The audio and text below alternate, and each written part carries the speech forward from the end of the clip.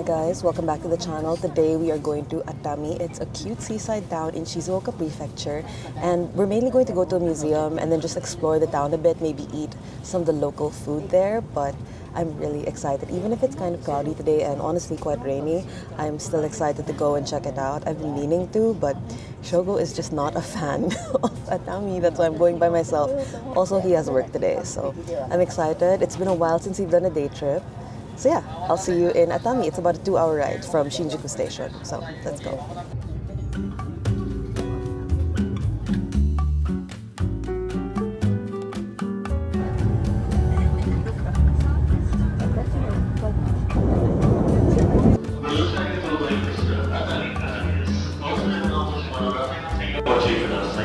So we've officially made it to Atami, and before I go to the museum, I want to get some lunch, and I was able to find a good spot, so hopefully the line isn't too long. It's called Yui. Let's see. Sakura. Maybe it's on the other side. Let's go. Doesn't look, oh my gosh, wait, it looks really busy. Naguruya.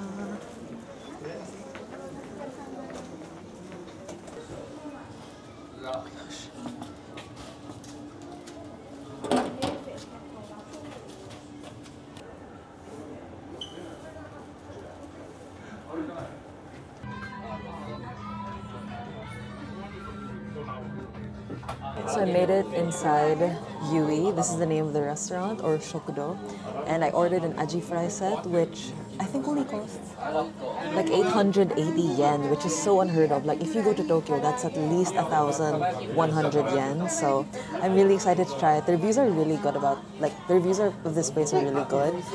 And right as I got here, it opened and it filled up completely. So yeah, this whole place is packed just right as it opened. I think I did a good job by like choosing to eat first before going to the museum. And then after this, I think there's a shopping street nearby. And then from there, I'll check out the museum. But yeah, like the train ride over here wasn't too bad. It was like 2 hours and it was so cute. And like everyone on the train, they were mostly girls, like, and they were all just going on a trip together, and it made me feel so happy. Like, I don't know, in the future I hope to do that with my friends too, like just go on a train ride somewhere and then just head out and explore other parts of Japan. It's a pretty chill day trip. I think it's very easy to get to from Shinjuku and even Shinagawa, I think. And it's not too expensive because I think the train ride over here, it was 2 hours and it's a direct train. It only cost me, I think, 3,800 yen, and that was with a reserved seat, so you don't have to stand or anything like that. And I got a view of the ocean. But going back, I think I do have to take a local train just because the timetable isn't really, like the trains don't come that often. So yeah, I don't think I'll stay too long, but I'm really excited to check out what is around in Atami because I've never been here and I've really been wanting to. I don't know why. I had a friend who went here once to Atami and she was like, it's a really depressing old onsen town. And I don't know, let's see if it is old and depressing, but hopefully it's not, because then I'll try to convince Shogo to come here. And as I exited the station, I noticed that there were people dipping their feet in like an ashiyu, and that's like a hot spring foot bath. It's a foot bath for your feet and it's really hot, so maybe I'll do it later. I did wear sandals today, so you know, who knows.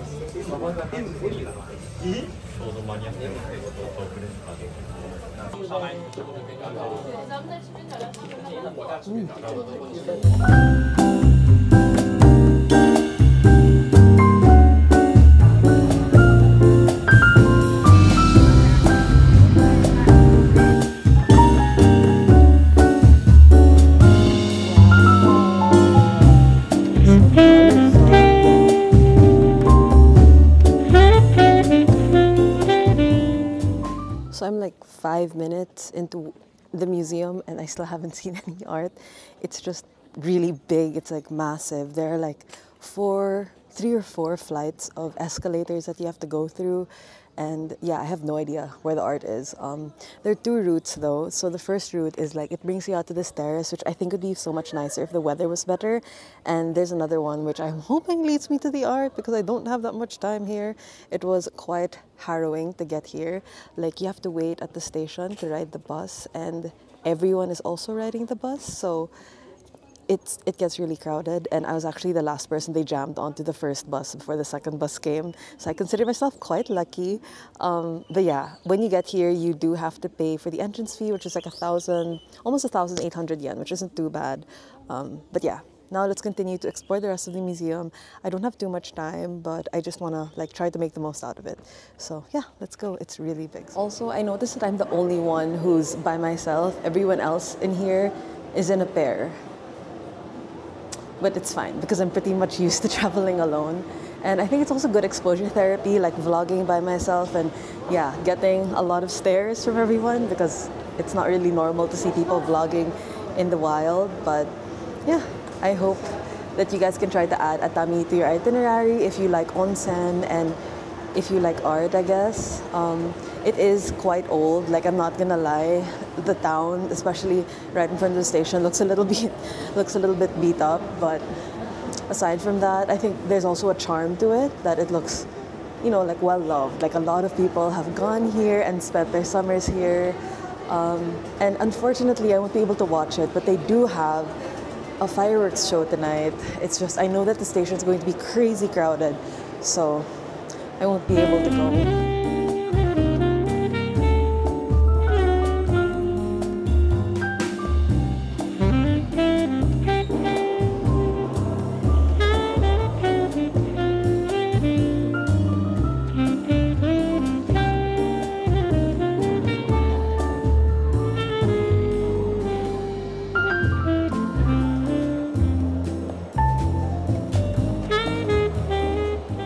I'm now on the second floor of the museum and I see that they have a No theater, and I don't know if I'm ever going to watch a No performance in my life, but I do want to see what the inside of the theater looks like, so let's go check it out. Wow. It smells like really old wood. Wow.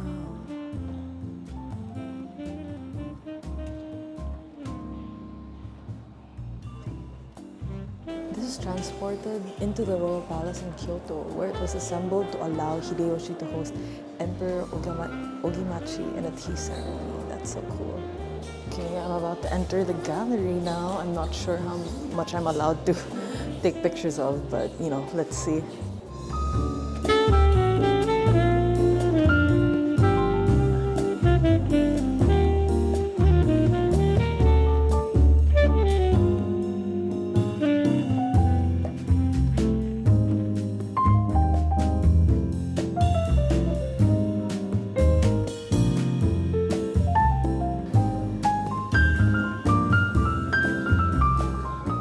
So it took me a while to find all the galleries that the museum had, but once I found them, I really liked the pieces in the gallery. Normally, I don't really gravitate towards traditional Japanese art, but seeing it, there was kind of a modern twist to the kinds of pictures and depictions that they had that I really enjoyed. I especially like seeing depictions of old Tokyo or traditional Japanese kabuki actors. I don't know, there's just something to it that's so appealing to me, and there was so much in the gallery. So, would I recommend it? Yeah, maybe it would be better if you honestly brought a car here or went earlier. Maybe went on a weekday so it's not so crowded. But I enjoyed myself more than I thought I was going to. At first I was like, where are the galleries? Why am I walking aimlessly around this huge building? But yeah, it's also not very overwhelming. Like the collections, there's just enough for you to see. Unlike in other places where you don't even know what to look at first. So yeah, now I'm gonna head back to the bus stop and head to the main Atami station area, maybe go around the shopping street and get a snack because I didn't get a snack after lunch. And you know, I'm on a date trip, so I might as well get something. So aside from the MOA Museum of Art, there are so many other tourist destinations that I unfortunately won't be able to visit today. Still, it makes me happy. That means I have something to come back to. This is what I really wanted to go to, but it is quite far from the station and I don't think I'm gonna make it in time if I try to catch the train that I'm going to catch on the way home. So yeah, Atami's actually quite big. We've only been like here and then the MOA Museum of Art somewhere here. And everything else is like this side. So many people today. I guess everyone had the same idea as me. which is to come to Atami on a long weekend. But yeah, let's see what they have here. Look for a snack, a cafe perhaps. Generally, Atami feels like a very old town. There was another one I went to a few years ago called Kinugawa Onsen, and that was like Atami, like the age is probably the same, but it's so much more run down. Atami, not as much. And there's so many families here, it's so crowded. I remember thinking, and I remember feeling really sad when I went to Kinugawa Onsen because there was barely anyone there. All the onsen there looked really sad, like no one's visited it in years. But Atami is bustling, there are so many people. And I guess because it's easy to get to from Kanagawa and Tokyo, so it's a pretty manageable day trip. Before I forget, I have to look for pasalubong for Shogo or like omiyage, like a souvenir. What should I get him?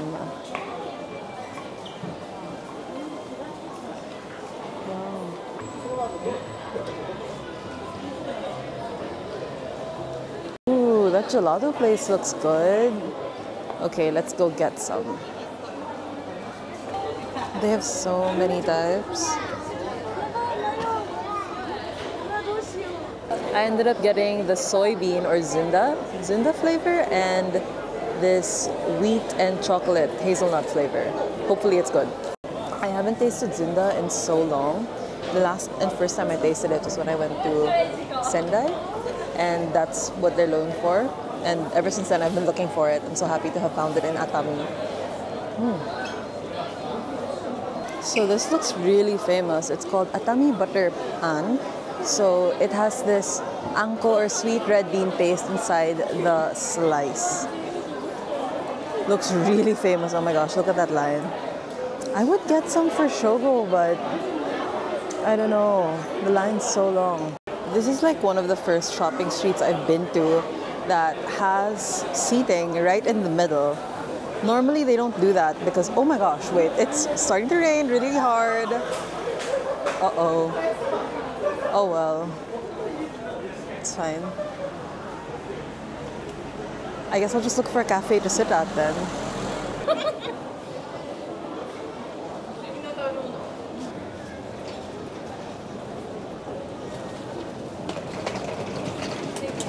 Unfortunately, the cafe I wanted to go to is full, and they said that if I wanted to wait, I'd be fourth in line. And I'm like, okay. So I just left my name and number anyway, but I don't think I'll be able to eat there today, unfortunately. So let's just explore the rest of the shopping street and yeah, head home.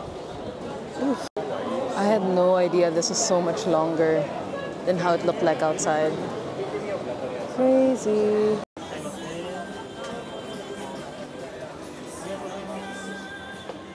So Shogo really likes senbei or like rice crackers, so I think that's what I'm gonna get for him. This isn't so expensive. It's like 500. Nice. What should I get? See? He likes mayonnaise though. Maybe the mayonnaise one. So cute.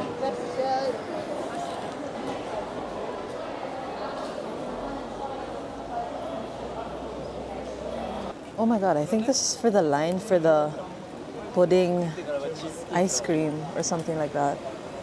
Holy moly.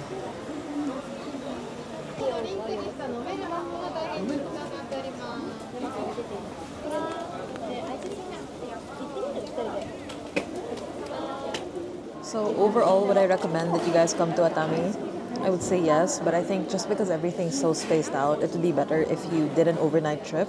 So next time I come back, definitely overnight, and I want to explore the main town of Atami. I want to go to the other museums, and maybe I'll go during summer so I can catch the fireworks display. I know it runs until October, but yeah, I think it's too soon to go back to Atami. So it feels small enough that like things here are pretty compact, but it just takes a little bit of time. I feel like if I had planned this better, I would have done a lot more, but it's also nice to just like go on random day trips without any itineraries from time to time, and I think I might start doing it more. So yeah, if you've already explored Kamakura, Enoshima, why not head to Atami? It's going to be a little bit more expensive than going to Kamakura, but I feel like it has its own charm. I really like walking around the shopping street. There's so many eateries there, but I think the best thing that I tried today was definitely the aji fry set at Yui. I can really recommend that place. The staff were very friendly, although I don't know if they would be able to manage if you could only speak in English. Still, I think, you can use Google Translate and whatever, and it should be fine. So yeah, thank you guys so much for joining me. I will see you later.